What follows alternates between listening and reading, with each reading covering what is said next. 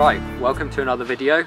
We're at a fishery in Timsbury near the town of Romsey. So, I'm going to be using a roach dead bait today on my float rod. I've already put the other rod out, and that's on a herring tail, quite a big bait. So hopefully I'll get a decent fish. What are you injecting it with then? And the roach I'm going to be injecting with, this is smelt oil.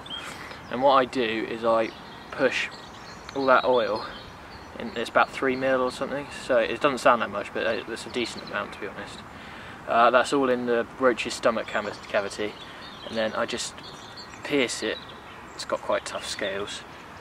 Sorry. Pierce it a few times. Careful not to pierce yourself. Yeah, you've got to be careful not to pierce yourself.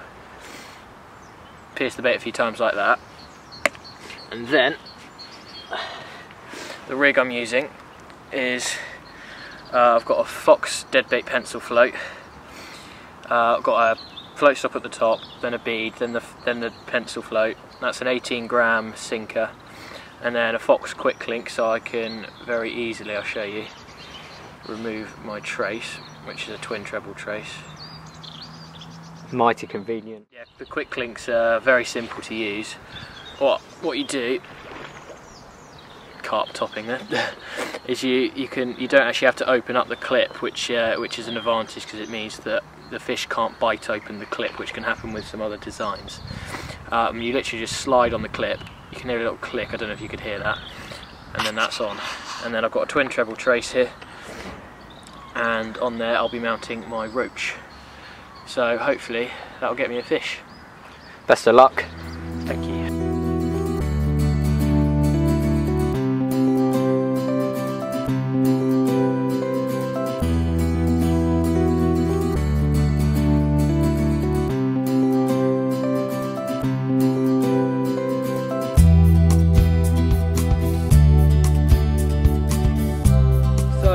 On the business end of this rig, we got some fox wire, kindly tied by Oscar,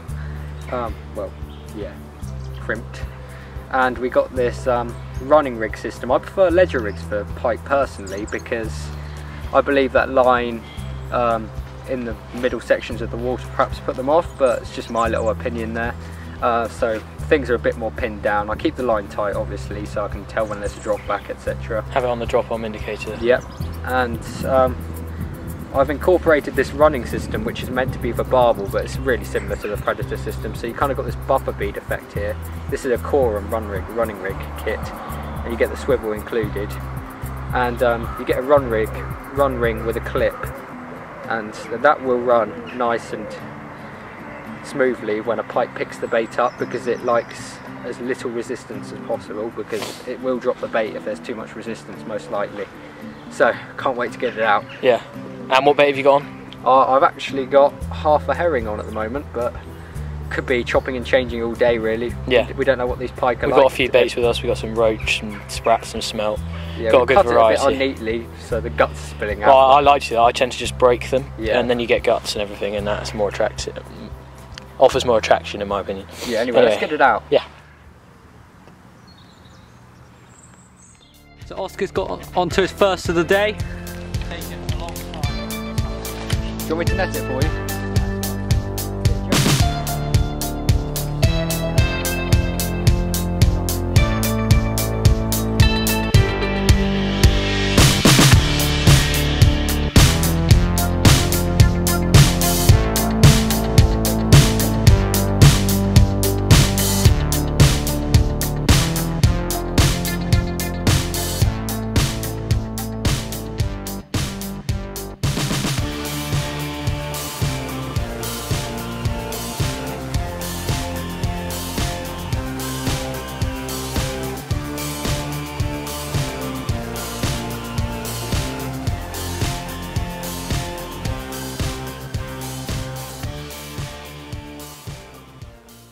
What Tom and I are doing, we're going to walk around the side of the lake, because they've cut all the hedges back. We can walk around the side of the lake and basically just put the bait in the ideal spot.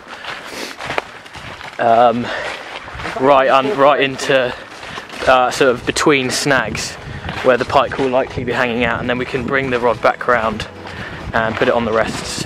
So we've got some nice sticks and stuff, which are perfect cover for a pike, as you can see just here.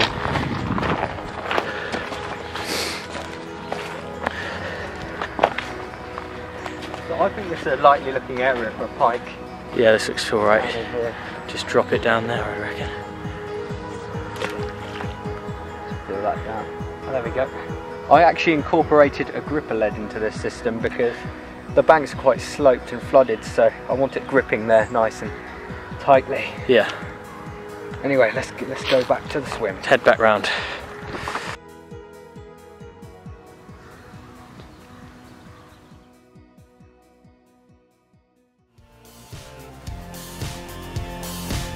Okay, Tom's got a lovely big pike on here.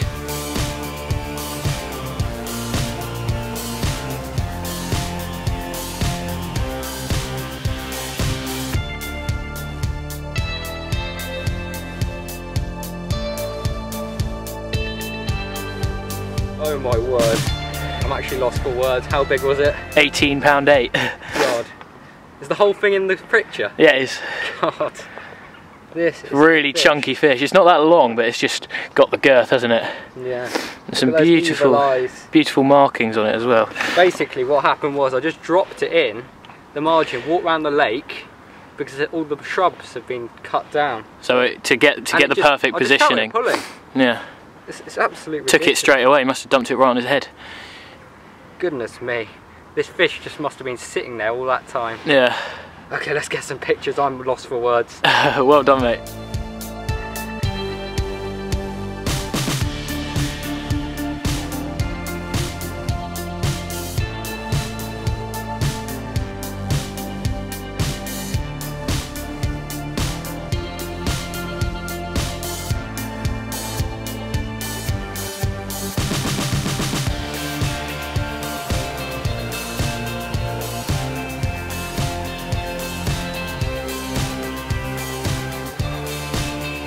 Had a little quick go in the river with a sprat. The first cast, this little baby pike, possibly, let's try and keep holding it, possibly a pound. Grabbed the sprat and he actually swallowed it the whole way down. It was quite hard to get the hook out, even though I struck instantly. So yeah, I'll slide him straight back. A bit like those ones we catch down the canal. Yeah, he is. Yeah. This is where Henry caught his really fat 7-pounder last year. There are some big pike in here though. So well done, mate. Though. Good hit. Yeah.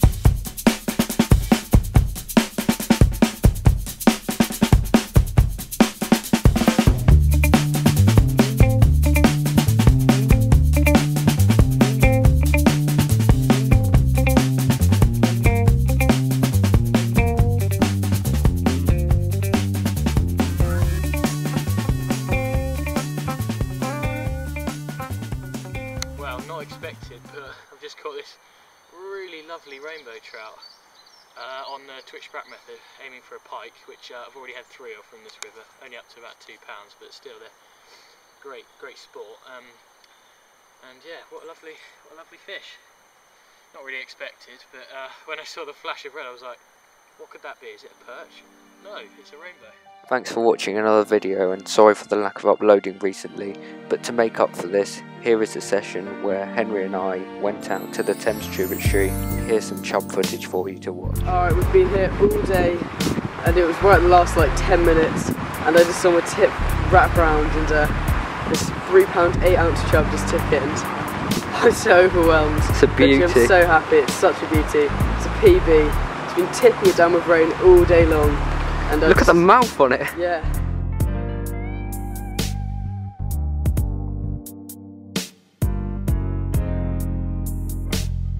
Oh, and I'm literally just too chuffed. I can't even explain. It's a fine chub for here. Brilliant fish.